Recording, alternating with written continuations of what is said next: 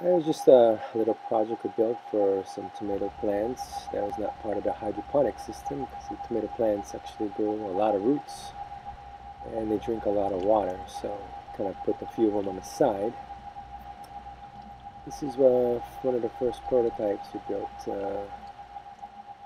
and I thought maybe we should go to Walmart so you can buy everything at Walmart and build it from there. And that's what this video is about, building one of these little air assist drip systems with all the parts you can buy from Walmart.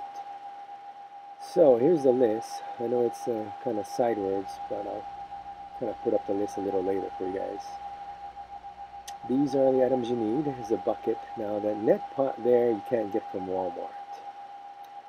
The aquarium pump, stone, hose. This particular hose you can't get from Walmart. It is a 3/8 diameter OD and a 1/4 inch ID vinyl tubing. Get that from the hardware store, or you could actually buy another piece of like a hand pump from Walmart and cut it, but kind of brings the cost up if you do that. Kind of a waste. This bottle they have there, it's sold in packs of 12, so you're going to get a whole bunch of extra. And you can substitute the net pot though for one of the plastic pots they have there. So first thing we're going to do is drill some holes in a bucket with 3 holes. And next we're going to drill 2 holes in this in the top of this bottle. And 1 hole in the funnel. Now the larger holes are about 5/8 and the small holes are 1/4 inch. You can figure it out. It's just to fit the funnel and to fit the tubing. So if you go too big, it's not a problem. If it's too small, you just re-drill again. So we're going to start assembling the bottle now. This is the pump actually, the air assist pump. The air stone just goes in the funnel connected to the tube and run out the top of the cap. Just got to make sure that you're not kinking the hose, that's all. I'm going to drop the bottle in there. To show you that, just runs down the side and right in that hole you made in the funnel, it just sits under the funnel there. And the cap keeps the funnel from moving, so it'll all stay in place. The weight of the bottle will hold it up to the bottom. Now this tube doesn't exactly fit on there. It's about the same size, so we're going to just heat it up. Now I have a heat gun here, but we want to make this simple as possible. So you can do it with a lighter or a torch or anything. Yeah, I'm going to get some gloves. The tube's going to get hot. So we heated up the tube, just made it a little soft, and we pressed it right on the top of that funnel. Once that cools down, that tube, it'll stay on there. It'll take quite a tug to get it off. So there it is, tube on top of the funnel, which is in the bottle along with the air stone. Next thing we're going to do is drop the bottle in the bucket and run the hose outside. So far we got 2 tubes coming out there, one leading to the air stone in the bottle and the other one leading to the top of the funnel. Now the third hole that we drilled there, another 1/4 inch hole, we're going to run the tube down there and put an air stone on. That'll help aerate the water, so when the roots start growing down into the water down there, they have nice oxygenated nutrient solution down there. The stone didn't look good just flopping around in the bottle, so I'm going to attach it to a piece of ceramic tile. We had a broken piece lying around somewhere. So there's a piece of floor tile. We just zip tied it on there and dropped it to the bottom. So now we have 3 hoses coming from the bucket there. The larger hose is attached to the funnel, and the 2 smaller hoses are attached to the air stones. This is why we bought the more expensive pump at Walmart. I think it was $12. It has 2 air outlets. So there you go. We're just going to attach both those 2 1/4 inch hoses to the air pump. Now essentially we're pretty much done with the bucket. What we need to do now is run the hose up to the top that the water is going to come out of. But first I'm going to seal this hose so that the water doesn't all run out the end. You can just heat up the hose again with your little lighter and then pinch it off with a plier and wait for it to dry. That should seal off the hose pretty good. You don't have to seal the hose, you can just let it run out the top, or you could push a 1/4 inch piece of hose in there and reduce the flow. There's many options. You can probably attach a dripper up there, although it'll probably get plugged, but I'm sure when you get started on this project you'll have many ideas, and you just modify it any way that'll work for you. So what I did here is just made it into a loop, put a twist tie on there, because this one I want the water to fall in a ring around the plant. Speed it up here again. You just adjust it till it fits to your liking.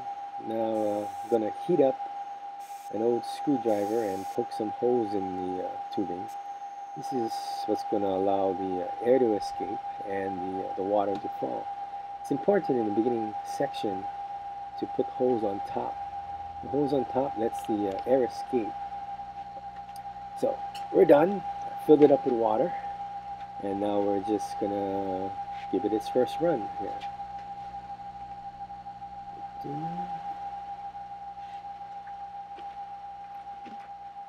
So we got the water to where I think I'm going to add the nutrient solution later, and we're going to see how it goes here.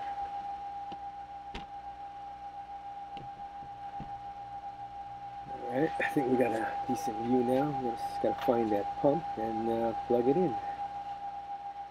Where did I put that pump? Ah, there we go. Right now. Let's plug that guy in, and let's see what happens here.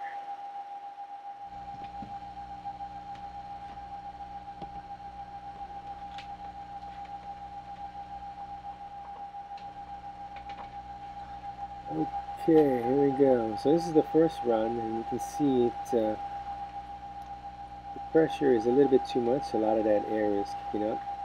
Normally, I just turn the pump down a little, or you can add a little those adjusters to reduce the airflow and send more airflow down to the bottom of the bucket, less airflow pumping the water up. It's not really pumping the water up, but assisting the water up. However, since we got the Walmart air pump, so we can adjust that, and I didn't buy any of those little adjusters, so what we're going to have to do now is make some more holes in the line, a couple more on top to let the air out, and a little more on the bottom to let the flow come out.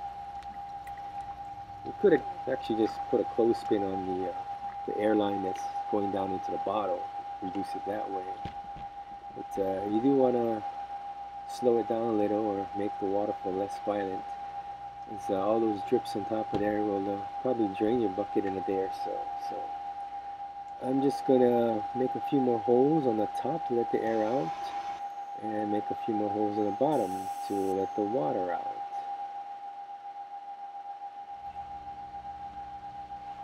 And we plug it back in here, and you can see here. Okay, that looks a little better. I can live with, because I plan to put some media up around there. You don't want it splashing up, because if your plant is small and the water keeps splashing up on the leaves, those leaves will die. They'll rot, and you want to make sure you keep the constant water away from the plant. You just want it going into the media, and let gravity take it down to the roots, and let the roots be happy. But this we can live with. It's not that violent. I would prefer it to be a little slower, but we're trying to do a full Walmart build, so we're going to work with this air pump we have here. That's pretty much it. That's the bucket. When I went to school in the 80s, this idea was around. I think some guy invented some kind of geyser, or looks like a reverse siphon pump, and it uses the air to help assist the water up. So this has been around a long time. That was in the 80s when I was in university. So this is not exactly what they showed us in school, but more or less the same principle. Just using buoyancy to help bring the air up. Well, help bring the water up. Well, the air is changing the buoyancy of the water to help lift it up there. Since we bought everything at Walmart, this is a clear hose, so you might want to paint the hose. Normally I'd use a blue or black hose, but you could always paint it or put a piece of tape on there. Or, you know, if you don't mind a little green, you can leave it be. But that pretty much is the final product, I guess. You might want to tweak this and that, but here's the list. I'll put it up at the end because it's not that clear here. It's not focusing right. But everything you can find at Walmart except for the pot. You can probably use their one of their plastic pots from the garden section. You know, that'll work just the same, just as long as it fits in the top of a 5-gallon bucket. But that essentially does it. Hope you guys can take away something from it. All right, we'll see you.